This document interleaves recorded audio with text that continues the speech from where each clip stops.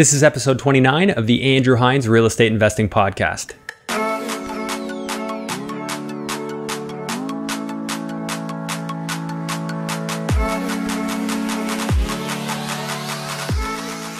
Welcome to episode 29 of the Andrew Hines Real Estate Investing Podcast. I have Jeff Woods on the show today, and Jeff Woods is a very accomplished real estate investor. He started in his early 20s investing, did not come from a family that ever invested in real estate, but he built himself into a person, and he talks about this in the podcast, the type of person that he needed to be to acquire 250 rental units. Jeff has used both joint ventures and private money to get where he's gotten today, and he credits a lot of his teachers for teaching him what he needed to know to be able to grow to the point that he's at. Jeff has aspirations of eventually retiring into South America and running a business similar to the business that he runs here in Ontario, both coaching and investing in a large number of units. He was also nice enough to share examples of deals he's done and how much money he's made, both flipping and in just negotiating a good deal. Jeff is a fan of creativity and, of course, learning that which he does not know. So be sure to grab a pen and a paper for this one. If you're sitting, if you're driving, then just take it in and maybe give it another listen later on, because this is a good one.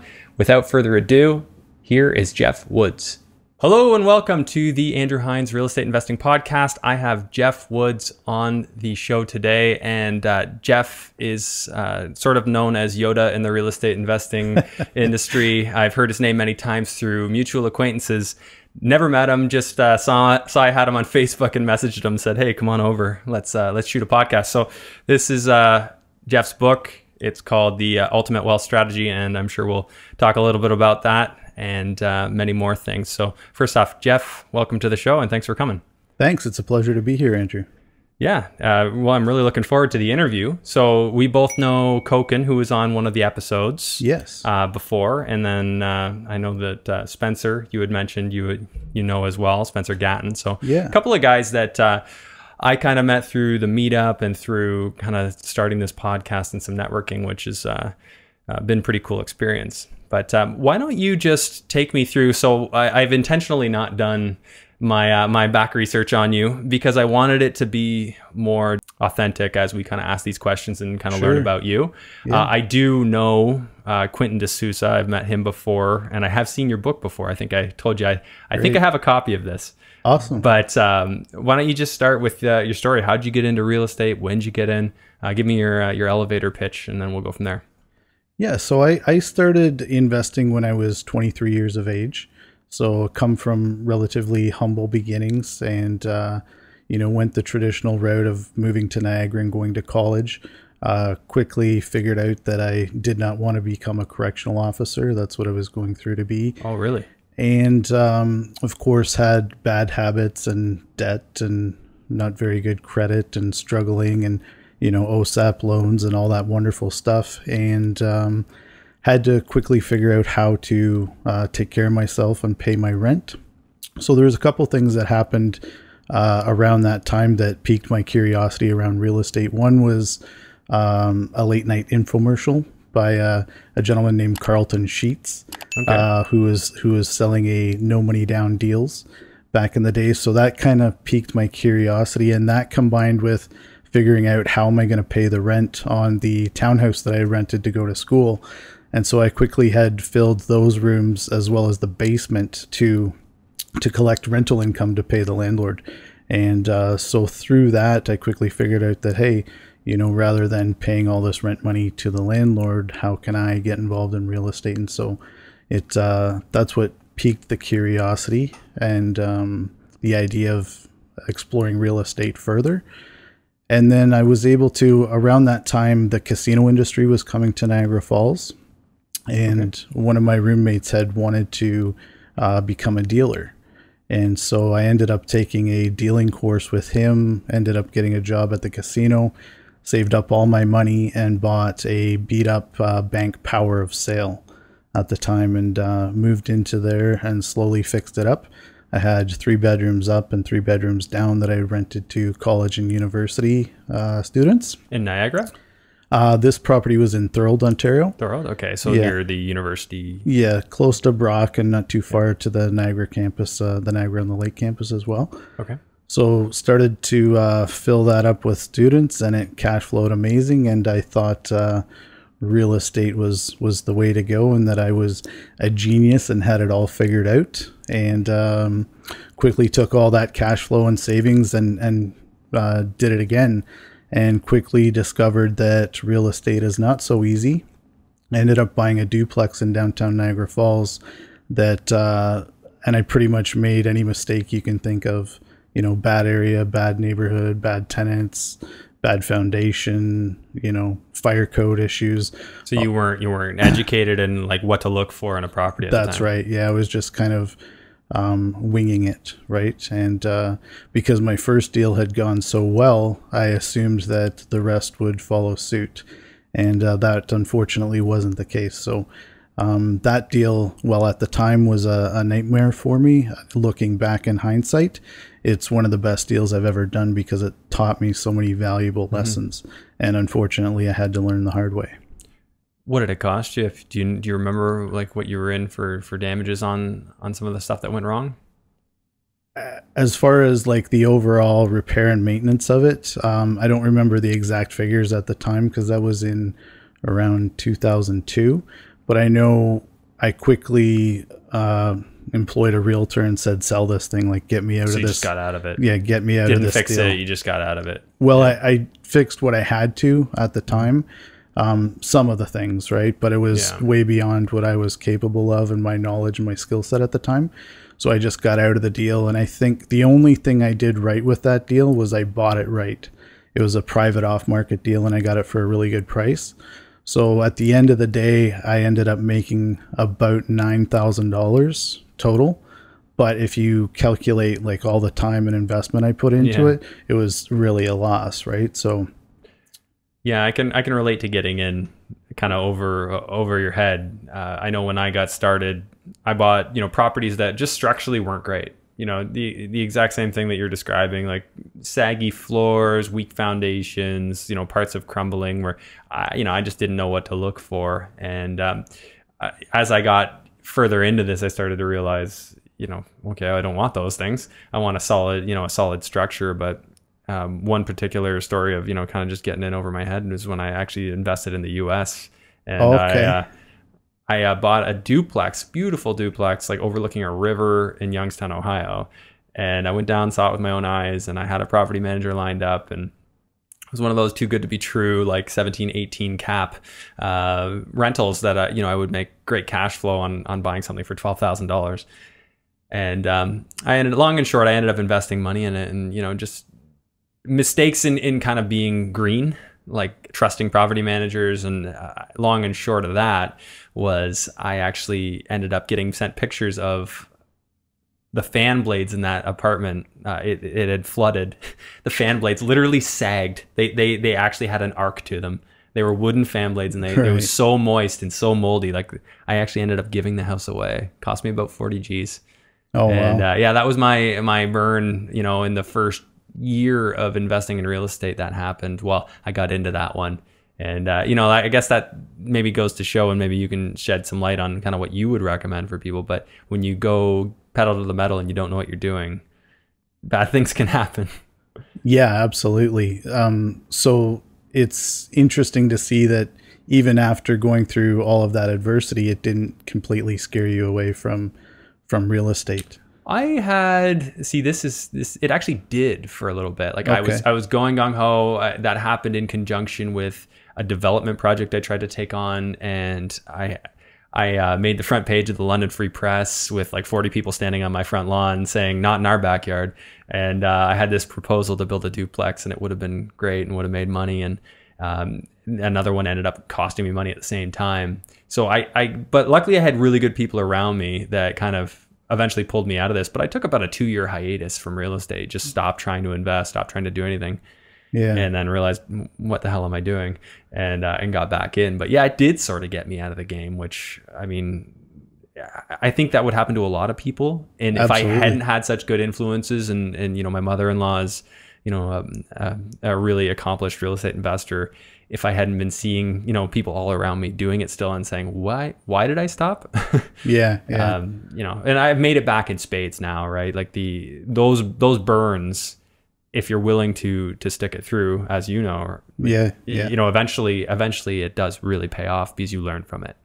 Yeah. And that's, your story is very similar to mine. You know, after going through that deal, I you know, never wanted to invest in real estate again. And I took a long period of time off before I did another deal, right? Because it really shook my confidence and my ability, and, you know, made me question, can I do this? Is real estate the thing for me? And, you know, over time, I was able to rebuild the courage, and I knew deep down inside, I didn't want to work for somebody else. I wanted to, you know, break out of the poverty cycle that my family had gone through, and create wealth and financial independence for myself. So I knew there had to be a way, but it was just going through my own personal belief system and my mindset, and then getting back in the game, but approaching it in a much more intelligent manner, and surrounding myself with people that had done it before me, you know, going to networking groups with experienced investors and hiring coaches that were experienced, that had accomplished what I wanted to do, and then learning through them so that I didn't have to repeat the same mistake. Yeah, I'm big on that. I'd rather just copy somebody who did it right. And a coach, I've never had a coach formally, but I can totally see the value of somebody that would keep you accountable, you know, call you the next day, or, you know, the next time you talk to them, you feel like you're going to let them down if you didn't do anything, if you didn't take that next step. Yeah, that's a big part of it, right? Where, you know, self-education is very important, and books and podcasts and, you know, programs are all wonderful and can certainly help guide you in the right direction. But I think the benefit to coaching is having somebody there that can really meet you where you are, like with your belief system, your challenges, your credit rating, your finances, and help you in real time navigate what's going on, not only in real estate and building the portfolio, but what's going on in your personal life as well. Yeah. Because if you've got issues there, that's going to impact your ability to become a great real estate investor too. And I know that was certainly true for me, like a lot of, you know, self-defeating habits and beliefs that I had built up by being raised, you know, in my personal circumstances. You know, once I was able to overcome that, I was able to become a better investor.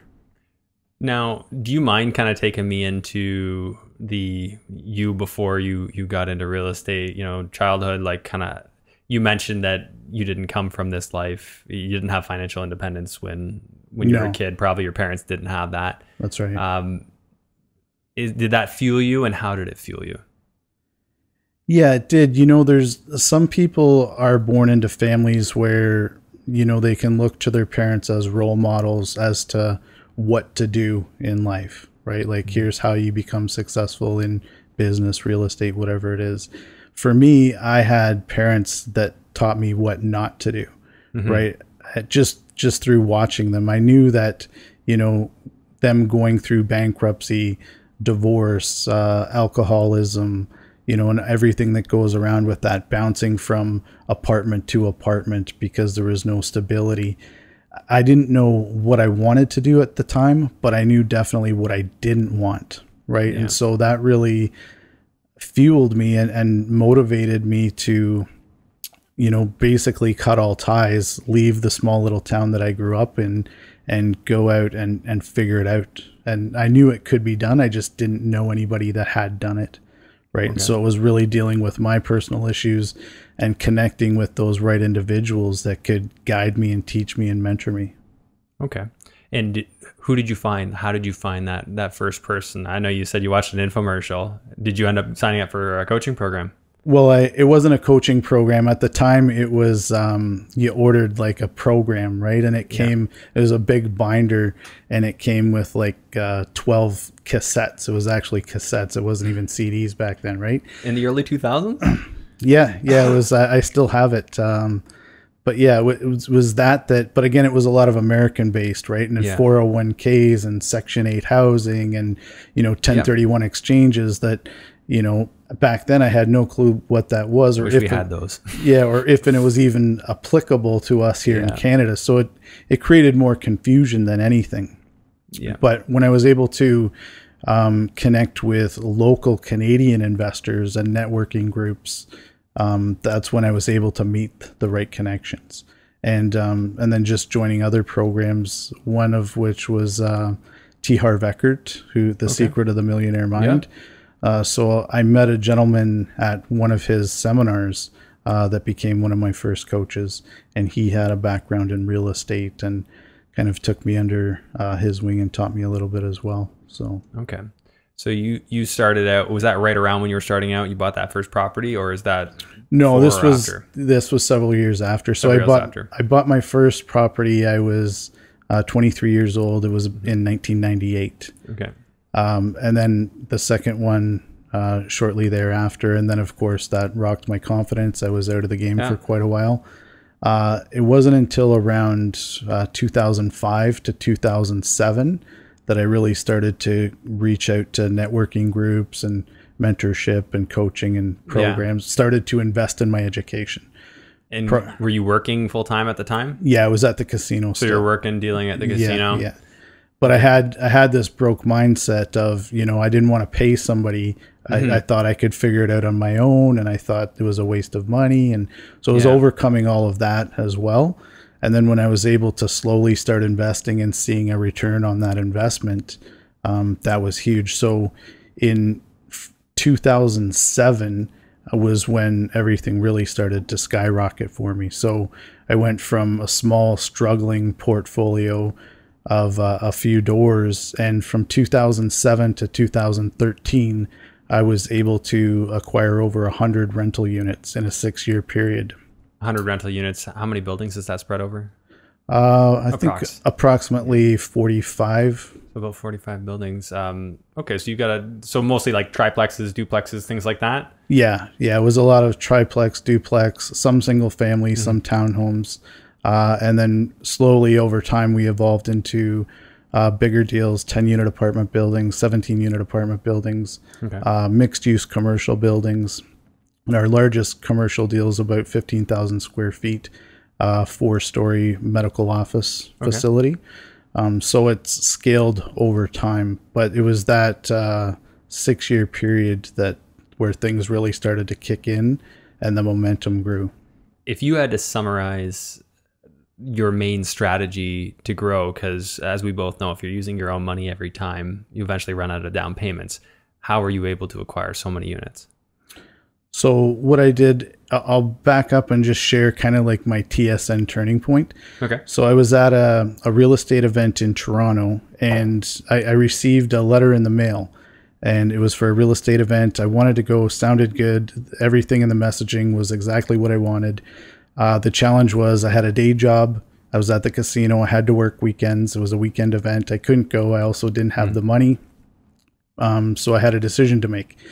So ultimately what I did is I called in sick to work, and I put the cost of the seminar on my credit card and went to the event. So I'm a little bit reserved, introverted naturally. So I'm there. I'm excited to learn and grow. I'm investing in my education. But I'm at the back of the room, not really saying much and kind of just taking it all in. And the speaker's up at the front of the room, and he's bouncing around, and he's a ball of energy, and he starts talking about mindset and being a visionary and creating vision boards. And I'm at the back of the room, and I'm just thinking to myself, this is bullshit. I spent all this money, all this time, this effort to be here, called in sick to work, right? And I've got this story in my head, and I've got some freaking guy up there who's talking about vision boards and cutting out pictures. And I'm like, if I wanted to join arts and crafts, that's what I would have done. Like, I'm here to learn about real estate. Let's get to the real estate. But it was in that moment where I had a paradigm shift, and I just started thinking, you know what, Jeff, you've tried to do everything yourself and everything a certain way, and it hasn't worked. So here's a guy who has the success that you want, and he's telling you to do this. So why don't you just surrender to your belief system and ultimately do what he says? And so essentially what I did is I took it to heart. I wrote out my vision. I did the vision board. And as part of that vision, and he was saying, think big. And so for me, back at that point in my life, big to me was 100 doors. And I thought, wow, if I could have 100 units by by the time I'm 65, because at the time I believed, you retire at 65. So I set the goal of 100 units and my own company and sufficient, self-employed, traveling the world, property down south, right? Did everything he said. And within 6 years, I had crushed the goal of 100 doors. Wow. So I thought, there's something to this vision and this mindset. And what happened for me was the more I worked on myself, the more confidence I gained, and the more knowledge I gained, the better I was able to do in real estate. So that was really the primary thing that allowed me to achieve the success, as I became an individual who could handle a portfolio like that versus learning all the strategy without the confidence to do so. Yes. So that's the first part of what I did. Now, I took that in conjunction with, and I write about it in the book. So the way I was able to do that so quickly was basically combining two strategies, one of which is buying, fixing, refinancing, and renting real estate, which I like to... Well, you guys didn't call it that then probably, but... So buy, fix, refinance, and rent is kind of what I refer to it as. And so it was combining that strategy, and I describe it as kind of a hybrid between buy and hold and flipping. Yes. Right. And so that delivered the best of both worlds. You got the long-term buy and holds for long-term wealth creation. You got the flipping for short-term hits of cash, and it worked well. So when I combined that with joint venturing, that's when everything took off for me, because now I didn't have to wait to earn the money to invest. I could just tap into other investors that had the money, but they didn't have the time, knowledge, or desire to be in real estate. Yeah. And so when I combined joint venturing with that strategy, that's how I was able to really scale the portfolio. And how did you find the investors that you were working with for the joint ventures? So again, this comes back to having the confidence in myself to lead and start a conversation around investing in real estate. So, in the past, and most people, if they go to a function and someone says, hey, what do you do? I would say, I'm a dealer at the casino, and I'd lead with that. Whereas when I was able to build a portfolio and gain confidence in myself, I started, people ask what I do, and I would tell them I'm a professional real estate investor. And then the conversation was geared around real estate. And many times, those conversations would spark interest and curiosity in individuals where they wanted to learn more.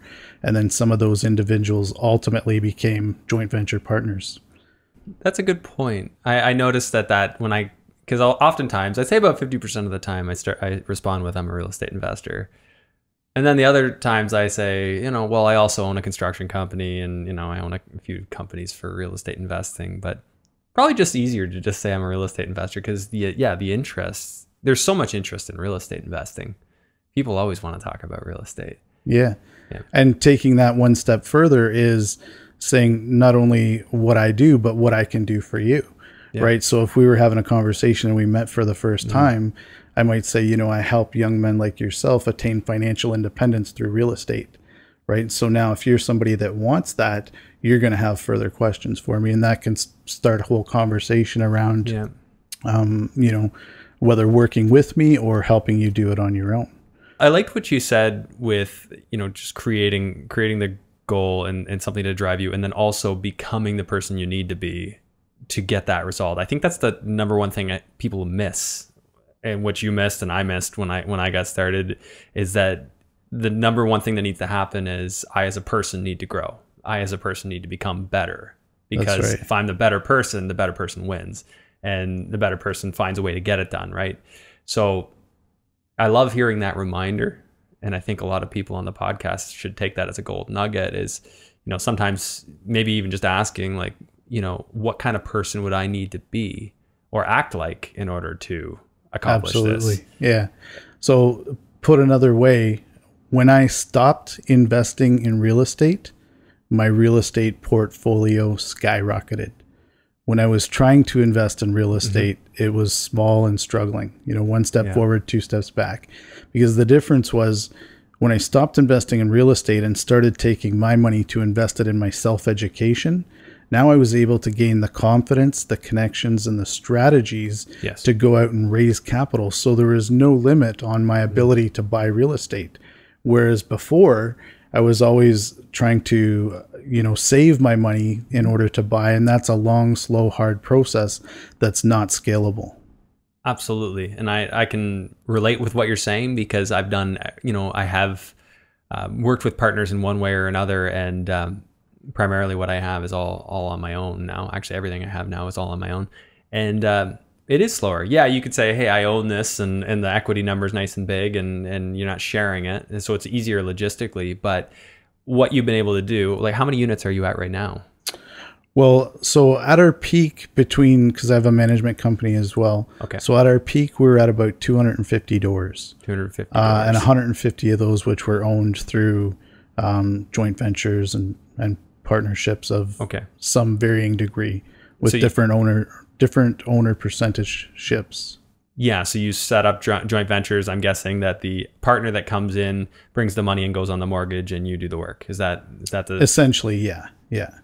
And that's the never-ending model right there. If because there's plenty of people there that work professional jobs, don't know about real estate, and don't want to go through what Jeff and I went through, and get burned real bad. I had to learn the hard way. That was my tuition in real estate investing, and if you don't want to do that, then you can just basically hire somebody to do it in a joint venture. So it's a great strategy. Yeah, so combining really what I have utilized over the years is the joint venture partnerships.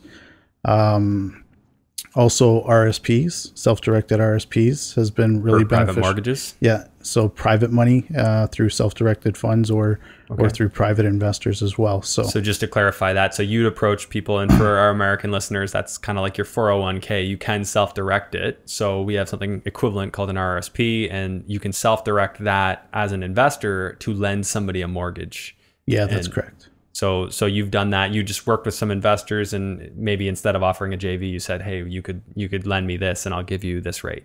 Yeah, exactly. So, and giving them the option, do you want equity in the deal or do you just want to earn interest on your money?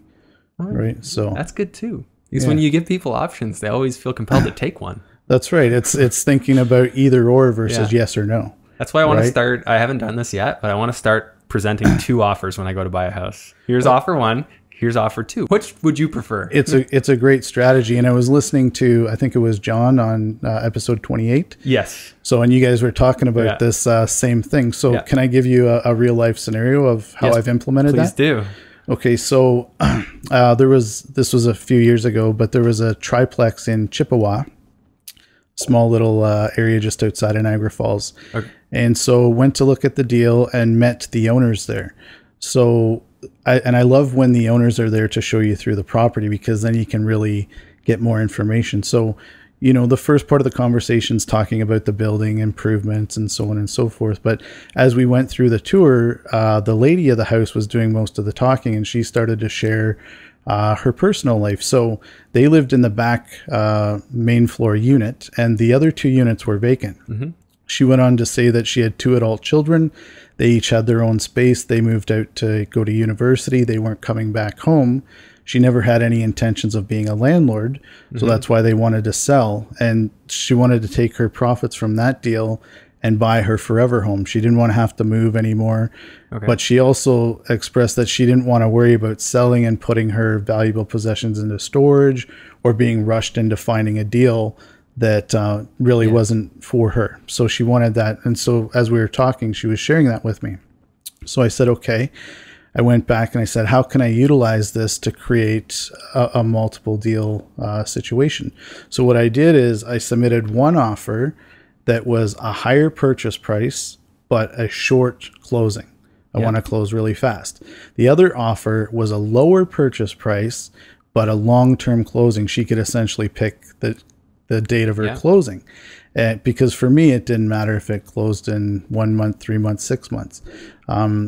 So she then took both of those offers and ultimately accepted the deal with the lower purchase price, but having the long-term closing. And this was a private sale? No, this was actually through realtors. It was on the market through realtors. Okay. Yeah. And so the realtor even said to her, so she was comparing like, which deal do I like best? And the realtor even said, like, you can counter this offer, right? And she's like, yeah, I know, but I like that Jeff listened to me and he's giving me the time to really shop the market and find my home. So there was no pressure on her. So she accepted the lower offer just because I was able to fulfill one of her concerns. So, wow. Yeah. That's awesome. So it works. So would you say, like, looking back at that deal, obviously it was all on market. What did you get it for? And what did you think she could get if she just waited? Well, we got it for, so again, this is quite a few years ago, so the numbers are a little skewed. They're different now. But I think we purchased that for 146. Okay. Right? And she probably could have got somewhere in the 160s. Okay, so you're 170-ish. 20K in your pocket kind of thing right off the bat, or at least in your equity instantly. That's right. Yeah. And that's a nice place to be. And also because the two front units were vacant and they were moving out of the back units, so then we could go in, fix them up, and then crank the rents up as well. So, it was a really good deal for us.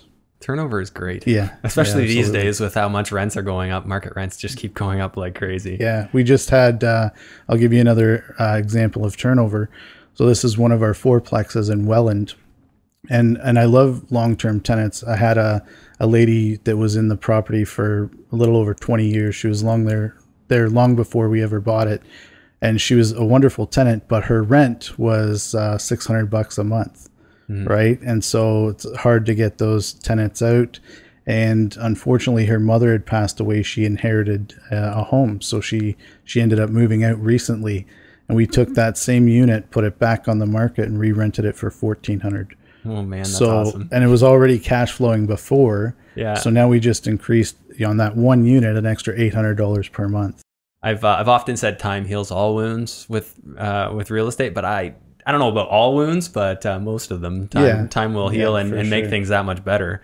I told a story the other day, but I had just turned over one. It was at 1325 tenants, 1350. It was 1325 originally, and I did the 2% increases for the last few years. Got it up to like maybe it was like 1370 at the very end there. They left finally, and 1895 now. Nice. Can't complain about that, right? No, just like a absolutely surge of $600 a month coming in. So it's a beautiful thing. It is. Yeah, that's why real estate anyway. I wanted to dig into this a bit more because I could see a million different ways we can go on this podcast, which maybe we'll do episodes. Episode 2. Yeah. We'll do a series. We could do a series for sure. So one thing I wanted to ask you is just with goal setting, because this is something I've studied and tried many different approaches, set a goal really big or set a goal reasonable and which is the one you want, and then how you refer back to the goals that you set for yourself. Okay. Great question. So how I do my goals is, so I have the vision. I've got the big vision. I know what I want in life, right? And I hold that vision. But when I'm setting my goals, I break it down into smaller, bite-sized actionable steps that I can take, right? And so when I set a goal, I set it in a gradient, right? So what I mean by that is I'll set the first goal such that I know that I can accomplish that goal based on my past, right? Okay. Like I feel pretty confident that I can hit that goal. And then I'll level that goal up a little bit where it's outside of my comfort zone. Okay. Right. So it stretches me, and then I'll level it up even more where it's a really huge goal that's outside of what I believe I can do. So when I set my goals in a gradient like that, what it does is it allows me to build momentum and it allows me to gain confidence. And when I build momentum and gain confidence by accomplishing the first part of that gradient, that propels me into the second, and then ultimately I'm able to hit those big goals some of the times too. Positive feedback loop. Yeah, and the whole thing with the big goal is just putting it out there, right? Like it may not happen right away, but at least you're putting it out there and you're reinforcing that mindset and that belief system that that goal is possible, right? Hey guys, I just wanted to take a moment and pause the podcast real quick and ask you to do a quick favor. If you wouldn't mind, please take a moment and hit that subscribe button if you haven't already. If you're on YouTube, please also hit the like and notification bell. And if you're listening on Apple Podcasts or iTunes or what have you, I'd really appreciate it if you'd take a moment and review the podcast, rate and review. It helps more people to find it. These podcasts are a lot of work for me, but I do love doing them, and I just want to get them into as many people's hands as I can. And I would really appreciate your help in doing so. Back to the podcast. Okay, so, and I actually I've heard of that approach before. I've heard it called something specific, but learned it at a seminar I went to one time. Okay. I like that approach, and I almost forgot that I knew that. So that's good. Thanks for reminding me. How did you set your big vision? Because I have things that are on my vision board and things that I know are part of it. And then things, even just call it preferential differences between my wife and I and things that we want. How you set a vision, and, you know, did you, I don't know if you're married, if you brought your partner in on it, you know, how do you go about that? Yeah, so I'm not married. I'm single, no children. Okay. That makes it a lot easier. Yeah, and just for you, being married, you know, what I like to encourage people to do is you have your vision, your wife has her vision, and then you have your joint vision, right? Gotcha. So, and then you can support her and her goals and her dreams, and vice versa. She can support you, and then you can find that common ground in the middle. So that works well. But for me, I dream as big as my mindset at the time will allow me to dream, right? So to give you an example, in 2007, when I set that goal of 100 doors by the time I'm 65 years old, which thankfully I'm nowhere near 65 as we speak, right? At that point in time, that was a huge astronomical goal that I wasn't sure I could ever hit, right? Like my parents don't own a single property to this day. So how am I going to have 100 doors and my own company and land down south and all this stuff, right? So that was huge for me. Now, when I started to break it down into bite-sized actionable steps and just focus on, okay, that's the goal, but how can I do one at a time, right? I just need to figure out how can I buy one deal at a time. And then over time, I'm looking back 6 years later and I'm like, holy cow, I just crushed my goal, right? So the epiphany in that moment was, okay, I crushed my goal in way faster time than I ever believed possible.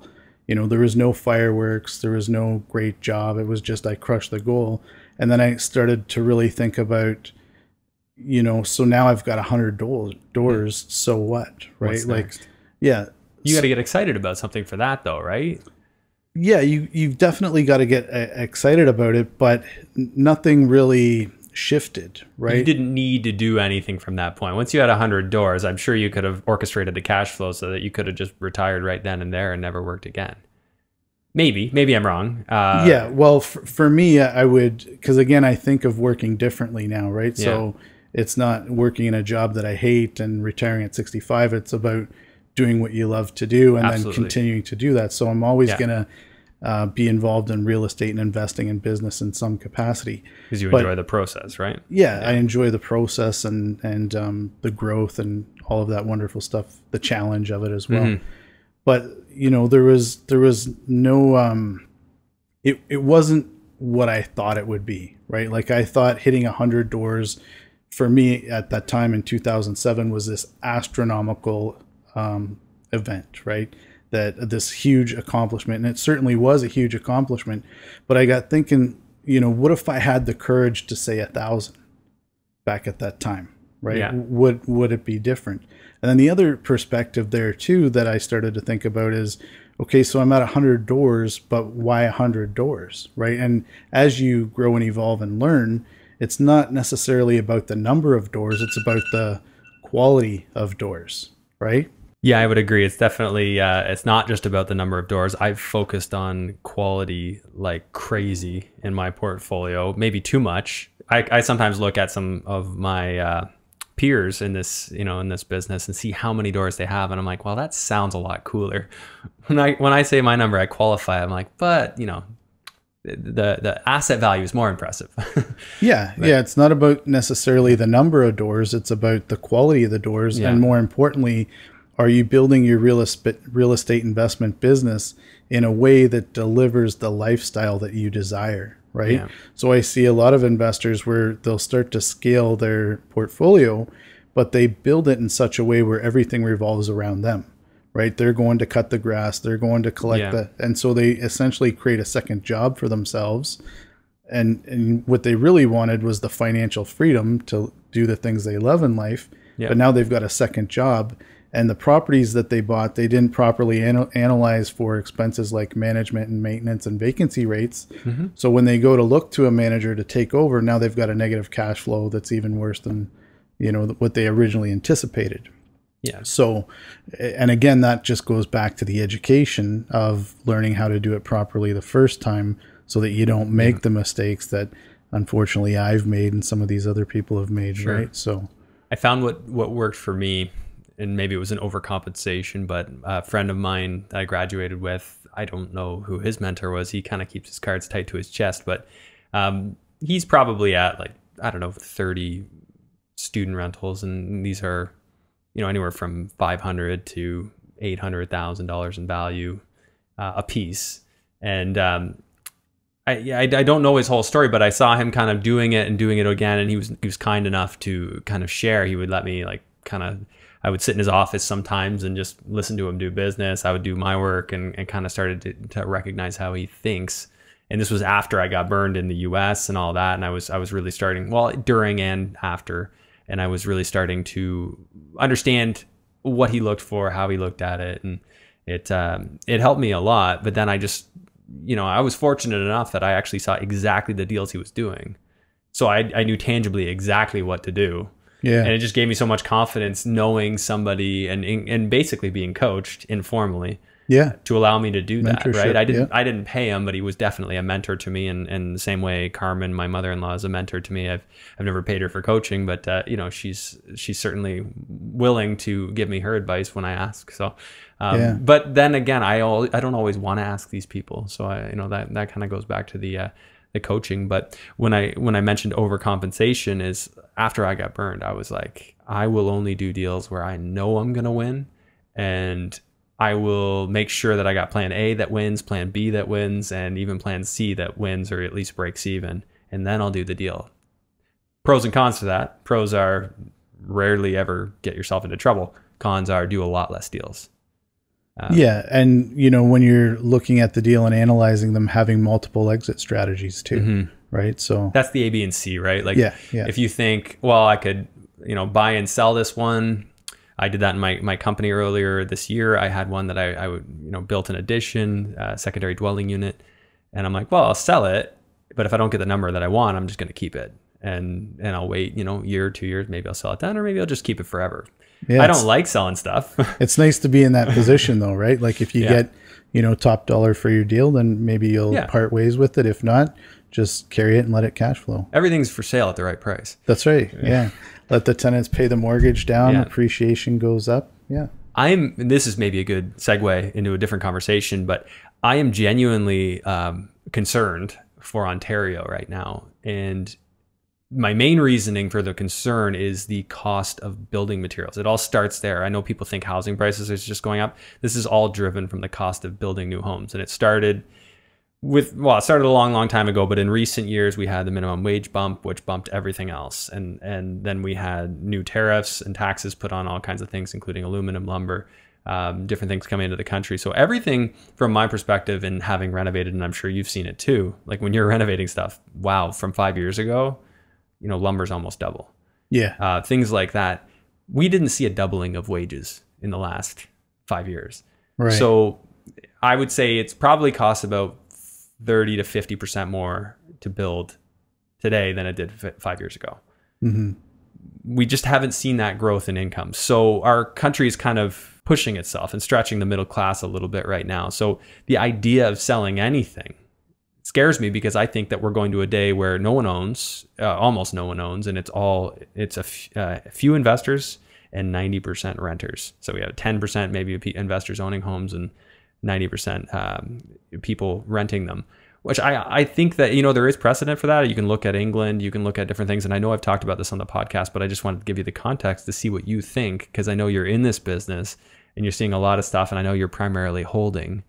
What are your thoughts? Well, we do sell as well. You right? do sell? Yeah. Okay. So we've, again, throughout the course of, the last 20 years in real estate, I do primarily the buy, fix, refi, rent strategy. Okay. But we do flips as well. And, and we'll sell off some deals. And now, we're in the position where we're able to enjoy the fruits of our labor.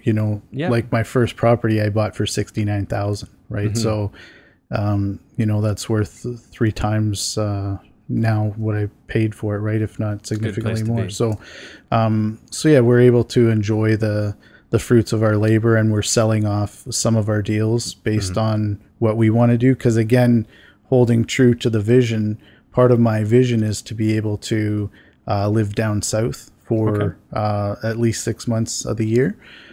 So I'm looking to, deploy some of my capital and earnings down there and acquire condos and enjoy the good life, and perhaps explore duplicating the business that I've created here down south and leverage into vacation rentals. So you would flip down there or own and manage vacation rentals or something along those lines, or both? Well, the primary focus is a place for enjoyment, R&R, to get away and just relax and enjoy, the fruits of my labor after investing and working for 20 years and building up the portfolio. So for me, I'm a big fan of celebrating the journey, right? Sometimes we get so caught up in the monotony of building the portfolio and the work and the hustle, right? The Gary Vee stuff and hustle. And I think it's important that we stop and celebrate and enjoy life as well. So that's big for me. I agree completely. That's why I work from home. We shoot this podcast from my basement dungeon. Absolutely. And perhaps the next one could be down south, right? So I just gotta pack up the equipment. It's definitely doable. I guess where I was going with my rant from before was, we got off track a little bit there. It's more just, I look at every day that passes as like another day that I didn't buy a property, if I didn't buy a property that day. And I see this market changing so quickly because we have so much immigration and people need a place to live. Yeah. It almost seems like insanity to sell stuff. And I'm not saying I don't. I've sold many properties. It's just, I look back at them, I'm like, I would have made a lot more if I just kept it. How much extra it's worth, I could just refinance it at this point. Granted, there's a need, because it was part of my income strategy and still is, to occasionally sell a property. I like to keep as much as I can, but occasionally I'll sell one too. Yeah. I mean, for me, it's finding that happy medium of you want to keep cherry pick your best deals and hold those long-term, sell off some deals for short-term profit and to live your desired lifestyle now. Right. So it's finding that happy medium that delivers the lifestyle that you desire. Right. So at the end of the day, it's not about, when the end comes for you, God forbid, being able to say, I've got 100 doors or 200 doors or 500 doors. It's about enjoying your life and what's the whole reason of building that portfolio and that business if you can't then utilize that cash flow for your lifestyle. Yes, and I agree with that completely. I do follow a lot of people who are into the whole FIRE movement, financial independence, retire early, or lean FIRE, which is basically just where you basically live on food stamps and your rental properties pay for what you need. I'm not about living on food stamps. I like to go out. I like to, eat out and enjoy travel. Right. So I still want to maintain a quality of life. But at the same point in time, I keep some of my deals for long-term. I'm building that long-term wealth accumulation, but I'm also liquidating deals for capital that I need today. And I'm also, when I'm selling a deal, part of the strategy is, can I take that capital and redeploy it into a bigger, better deal? Right. So I might sell a property that's underperforming a little bit to go into a bigger deal. That makes a lot of sense. Times like that, it would really benefit to be able to do that 1031 exchange the Americans can do. Yeah, they've got some advantages that I'd love to see duplicated here in Canada, but unfortunately, I've heard that it was a discussion. It didn't happen. Man, would that be wonderful? So that would just basically prevent us from paying tax on an investment if we rolled that money into a new investment within the same year. Puts the pressure on you to find a new deal. So yeah, absolutely. Want to change gears a little bit. I was wondering if we could talk about a deal that you've done, whether it be a buy, fix, rent, refinance, or it be a flip, something you found that the numbers look great. Feel free to choose one that comes to mind, a recent deal that you've done. Okay, sure. I'll just back of the envelope numbers. You don't need specifics. Yeah, we'll talk approximate. I always do. I've analyzed so many deals that all the numbers blur, but I'll give you one deal that that comes to mind. And again, so this was a 17-unit apartment building. Okay. In St. Catharines. It ultimately became a flip. So, but again, going back to multiple exit strategies, could have done buy, fix, refi, rent. We ended up keeping it for about 18 months or so. But I'll give you a little bit of the details.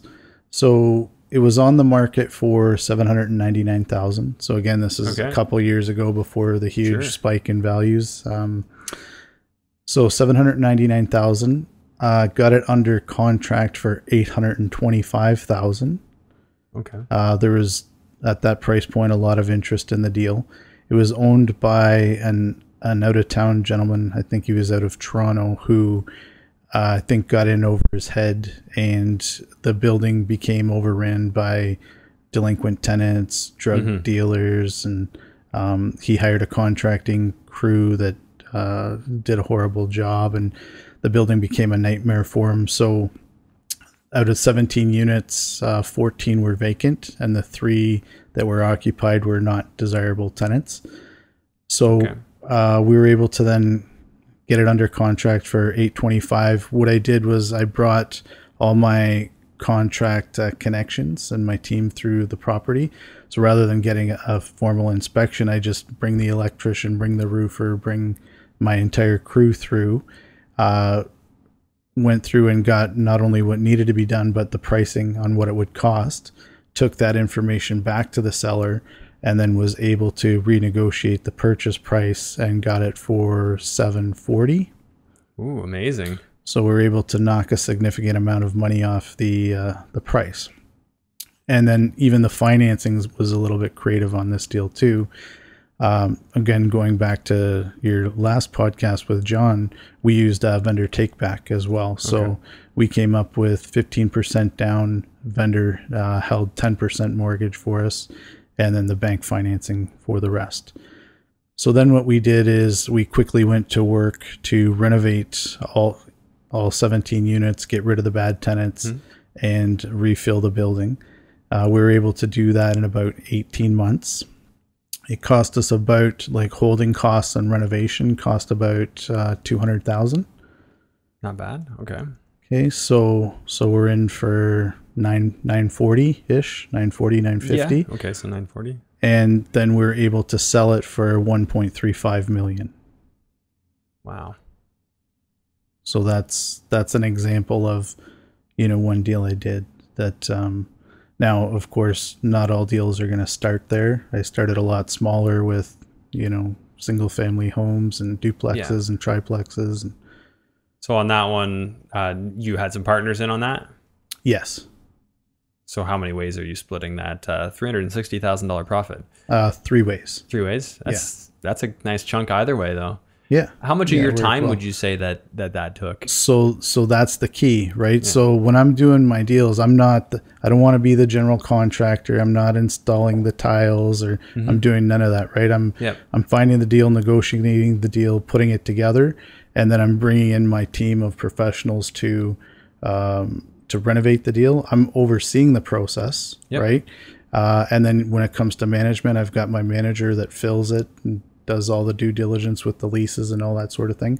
So my time in the deal is very limited. I do a similar approach. I don't have a formal property manager anymore, but I have like maintenance people and a rental agent that just kind of work off each other, and I try to get involved in little batches. If you have a problem, you email me and I'll deal with it in a timely manner. If you have an emergency, call the other person. So that's the way to do it. Otherwise you go insane. Yeah. And you'll feel it, right? I felt it. I grew, and I'm like, what did I just do? And actually know a guy who he invests, and he's doing a ton of joint ventures in London. And they were on pace to do a very large number this year, and hit, I don't know, I think they're somewhere around their halfway point. And just realizing just how much in the logistics of things to go from, they had never done that pace before. And I've heard that from a lot of people. When you try and grow too fast, you're just like, whoa, I got to get some systems in place. Otherwise I'm not going to be able to sleep at night. Yeah. And I've certainly made that mistake before, like scaling too fast. But back to management, most new investors, when they think of management, they think they're either going to self-manage or they're going to outsource and hire a management company. And option 3, which is what we ultimately did, is we hired an in-house manager, trained her to manage the way we want, and then built the systems around her. So now not only do we have our properties managed at a very affordable rate because it's all in-house, which then allows us to give a better deal to our investors, right?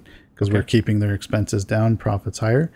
And also we're leveraging that into another income stream because now we can take on other people's properties too. So you are actively managing other people's properties as well? Yeah, not me personally, but your company. My company. Yes. Yeah. The key. No, not me. Not me. Yeah. Don't call me. And I make it, very clear that, I own the company. I do not do the management. So I delegate all that stuff and just oversee it. Yeah. Well, that's the right way to do it. Jeff, I think it's a good time to bring up the book. So The Ultimate Wealth Strategy. When did you write this? I think about 5 years ago or so. 5 years ago. Yeah. And if you had to give me a synopsis, a quick little one, what's it about?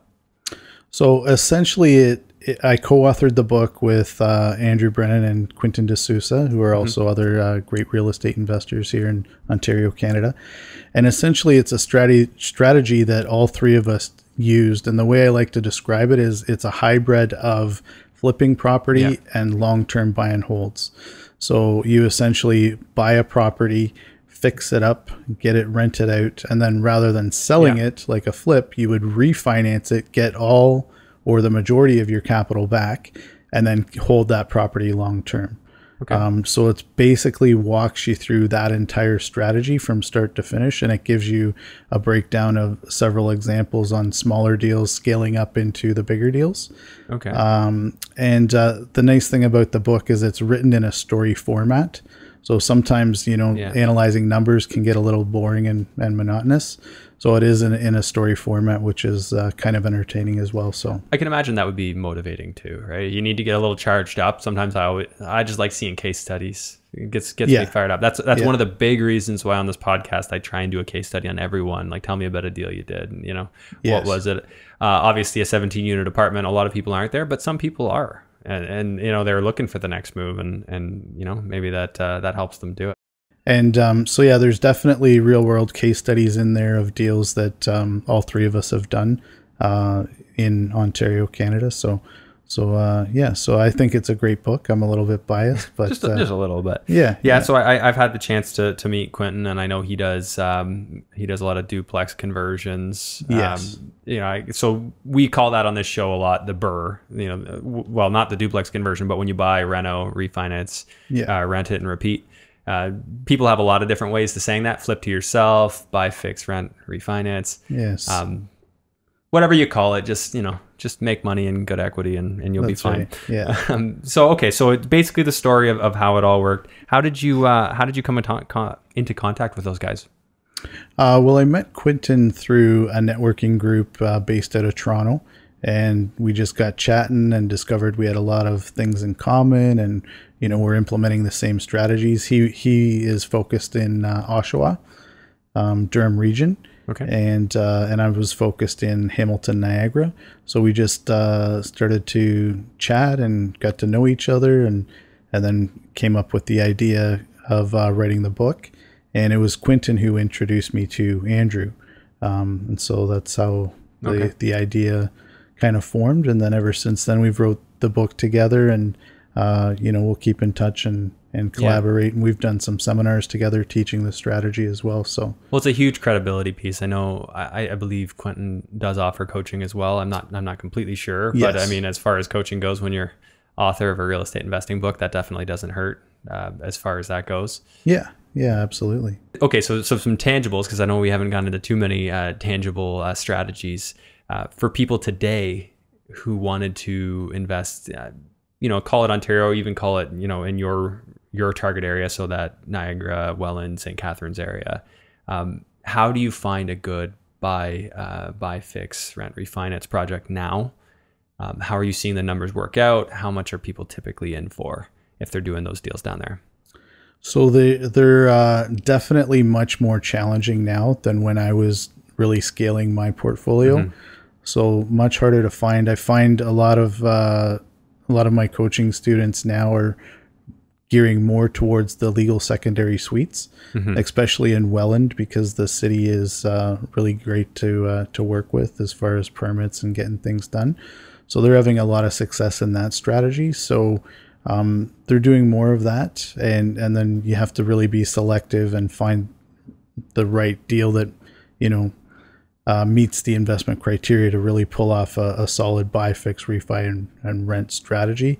It can be done, but it's a lot more challenging to find, and you have to be a little bit more patient in today's market, especially if you're working with realtors and only looking on MLS. Yeah. Right. So if you're going that route, it's going to be a challenge for you.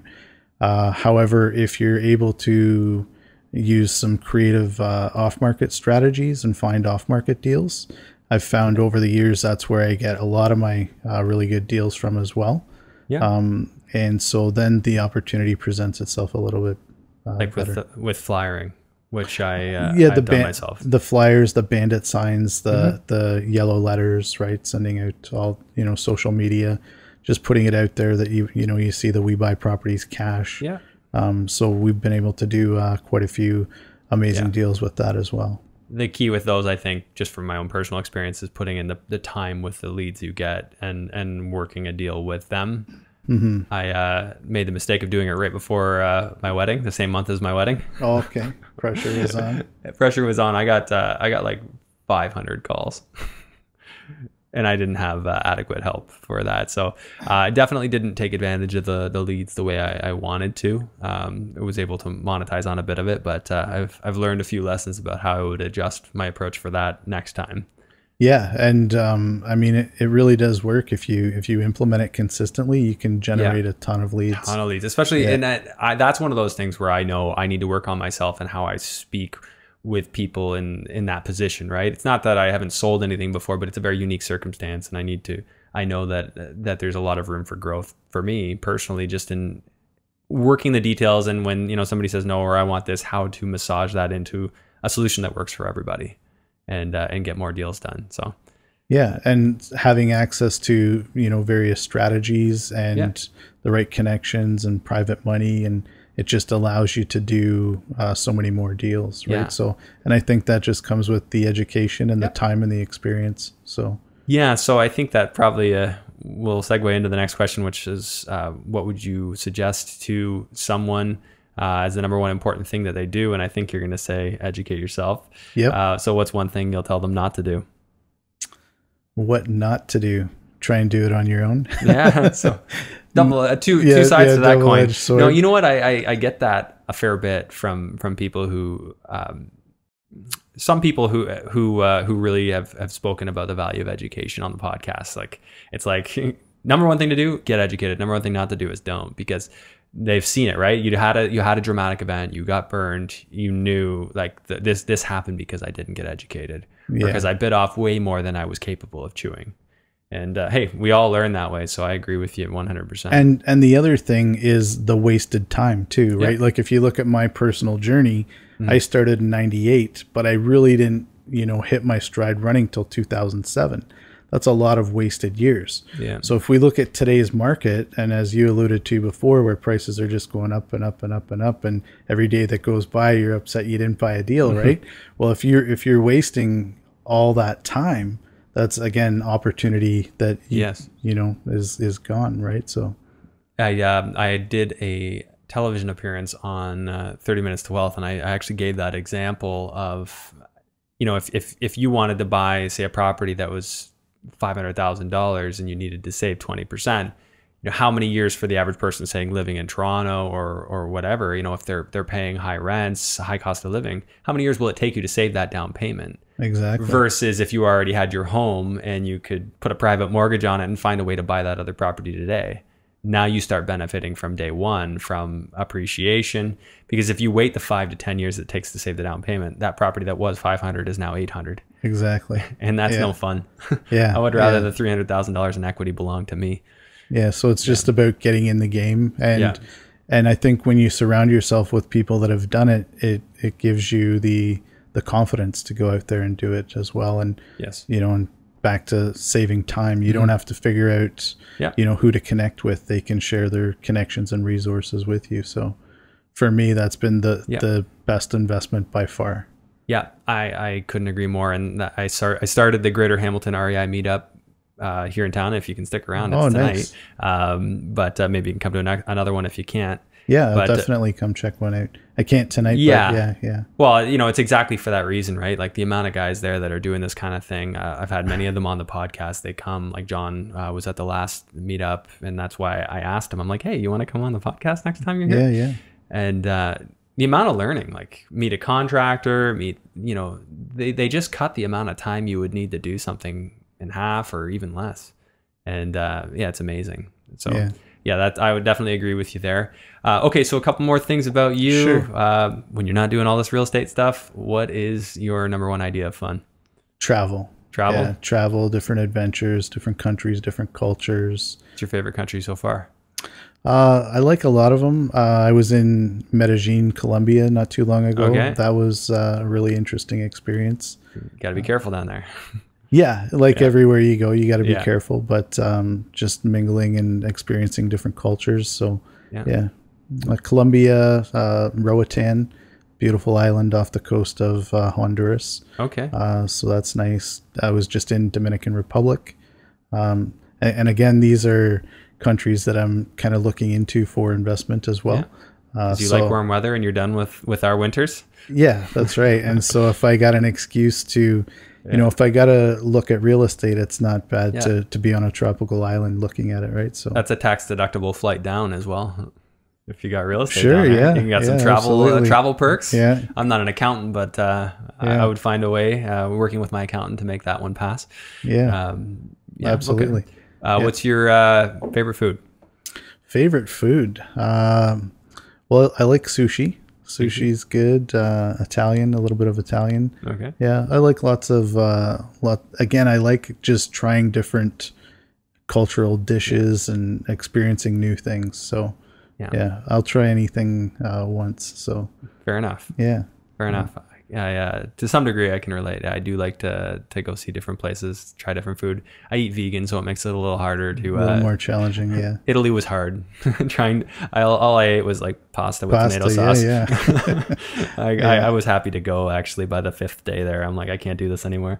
Yeah. But usually I can figure my way out. Okay, so if someone would like to get a hold of you, what's the best way for them to do that? I think the best way is to just go to my website, which is jeffreywoods.com. Okay. And it's spelled Jeffery. Most people spell it Rey. Jeffrey. Yeah. My parents threw a little twist in there. So that's good. Most people spell it incorrectly the first time. However, I was able to buy my domain name because nobody had that spelling. So that's perfect. So that's good. So yeah. Yeah. So I'll put that in the show notes. So that's how you'll get a hold of Jeff. If you'd like to get a hold of me, my contact details will be there as well. Best places to get a hold of me are commenting in a YouTube video, or you can DM me on Instagram, and my handle will be there. Okay, so Jeff, I really appreciate you coming on. Like I said, I know we can go a lot of ways with this. So we'll chat again, and then if maybe we'll have an idea of what we could do on another episode, and we'll do another one. Yeah, sounds good. Be fun. Yeah, I love talking with like-minded people, so it's always enjoyable. Yeah, same. That's why I do this. Because it gives me a boost, right? Every time I get to sit down and see how you look at things and compare that to how I look at it and see what I can learn from that. That's it's fun, right? Yeah, build connections and relationships. So it's wonderful. Awesome. Well, we'll see you on the next one. Thanks, All Jeff. right, great. Thank you, Andrew.